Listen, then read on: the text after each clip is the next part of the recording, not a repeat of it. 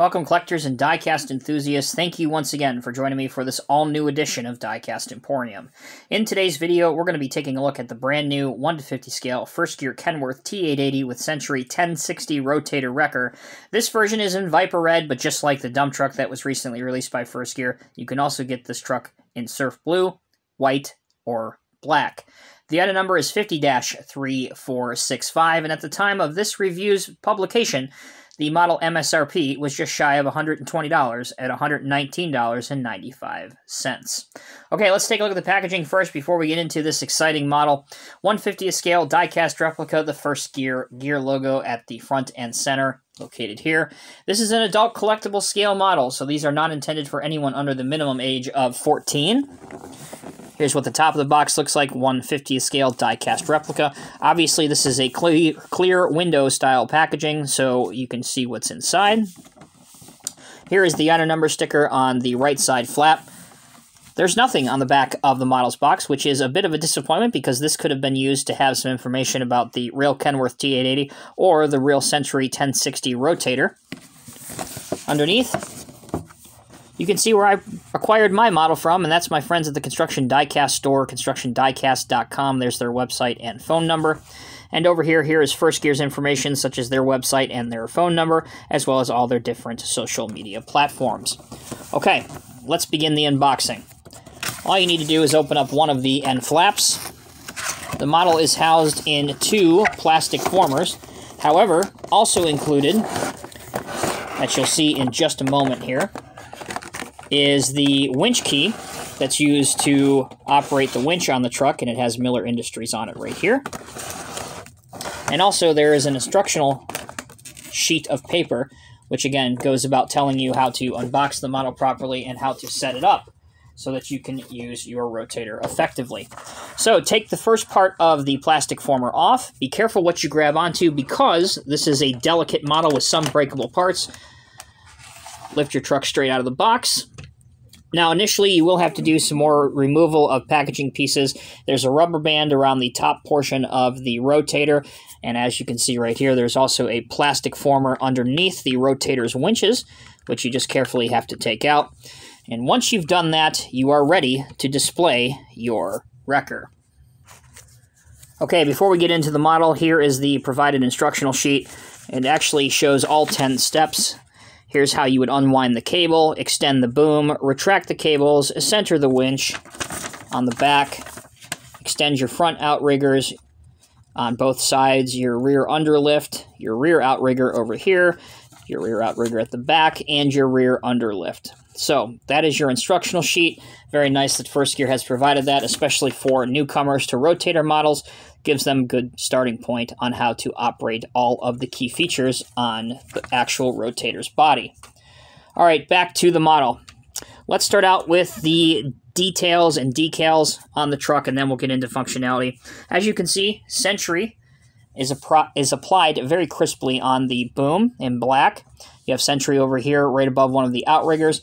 Chrome is used appropriately all throughout this truck, particularly on the wheel hubs, on your exhaust, on your visor, and on the Kenworth grille and front bumper.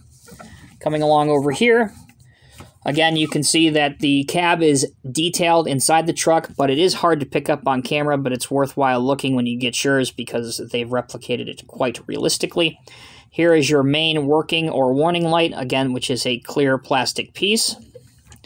Moving towards the back of the truck, you have additional features such as your lights here, which again are done by decal application. They are not functional.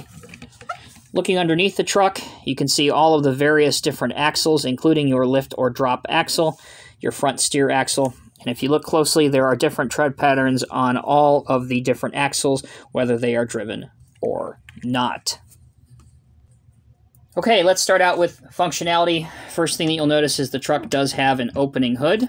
Should you want to pose a wrecker getting some service done to it by another wrecker. How ironic would that be, but it does happen. So there's your motor and components inside. This model does not feature an opening door on either side, but as I mentioned before, it does have an accurately represented detailed interior. Also, as I've said before, the chrome pieces, I think, look really good all throughout. That's not necessarily a functionality aspect, but I just think it looks really, really good. Okay, so here's your steering, which works quite well. You can achieve a very aggressive angle in either direction. And as you can see, you do have a working lift or drop axle here as well.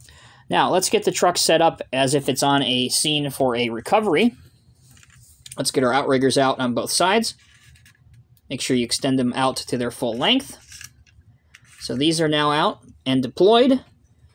We have to put our back ones down too. So these drop down by simply pushing down on them, pulling down on them, but be careful. And then pulling out your outriggers here and here. So there you go, down and down. Now, we've got the truck basically set up and ready to operate, but we still want to put our underlift down too. That adds additional flexibility and stability to the truck. So now your Century Rotator is set up and ready to do its recovery operation. Now there are actually 3 different winches that are functional on this truck. You have your left winch over here and your right winch over here, and there's also a small recovery winch underneath. That one is also functional. But to operate the main winches, you will need the Miller Industries key, seen here. What you want to do is take one hand and pull lightly down on each side, and then give yourself some slack by putting the key in and then turning. So we'll do that here. Here we go. So now we'll pull down, give ourselves a little bit of slack. We're going to have to do the same thing on the other side as well. So we'll give us plenty of slack down here. And make sure you pull it all the way out. Do the same thing on the other side. Make sure you don't get your winches tangled up. That would be a problem.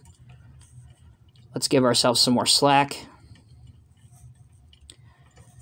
Now, the third winch, you don't need to use the key. There's actually a hand crank right here. Again, not sure how well that's come across on camera, but you simply wind and unwind by spinning the dial. Not going to pay too much attention on that during this video because it's very self-explanatory. Okay, we've given ourselves some slack on both winch lines, the left and the right side. Now let's raise our boom up. There we go. We've got our boom up. And the model features different boom extensions too. So now that we've given us some slack, let's extend this out. There's one. And here's our second one. Now that's not full extension. That's not as far as it can go. But I just wanted to give you guys a look at how it works so that you can get a pretty aggressive and tall recovery angle if you wanted to show this truck recovering a flipped over semi-truck or piece of heavy equipment or whatever you're using this vehicle for. Additionally, you can spin this 360 degrees because it is a rotator after all. There you go. Spin this all around. All right, now we've made our recovery. Let's turn things back the other way. So let's put this down a little bit more. Extend our boom down. And now we've got to wind in our winch lines.